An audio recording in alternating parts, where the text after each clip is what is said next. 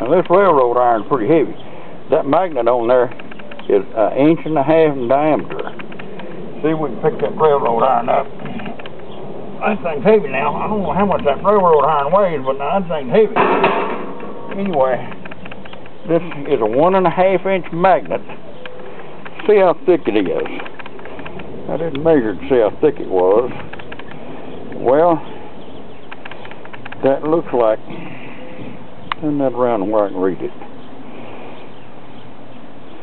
And that looks like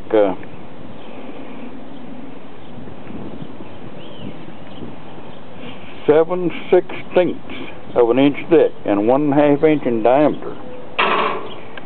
Anyway, extremely strong little old magnet.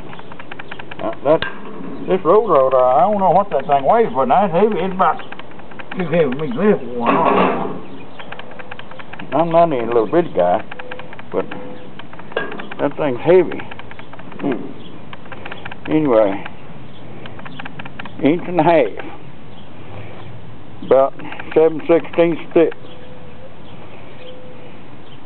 Extremely strong magnet.